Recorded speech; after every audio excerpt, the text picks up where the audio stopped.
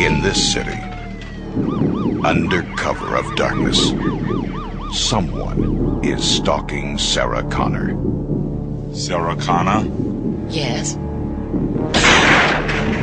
Sarah Connor, 35, brutally shot to death in her home. You're dead, honey. Late-breaking news. What's this? Dead girl, too. Sarah Louise Connor. Is this right? Of course, we'll have more on this late-breaking story as it comes in. She doesn't know why, but it's her he's after. Did you reach the next girl yet? No, I keep getting an answer machine.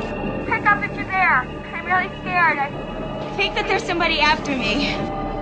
And no one can help her, except for one man. I'm Reese. It's assigned to protect you. You've been targeted for termination.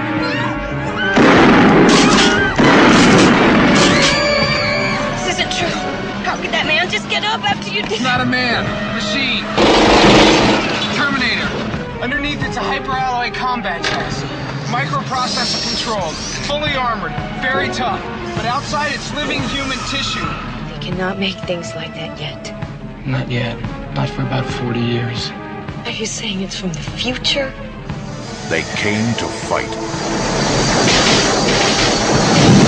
for the one woman who could save their future. And this computer thinks it can win by killing the mother of its enemy. One came to protect her. I came across time for you, Sarah. The other to kill her. Arnold Schwarzenegger is the Terminator. Inhuman. Relentless. Unstoppable. He has only one purpose: murder. Can you stop it? I don't know.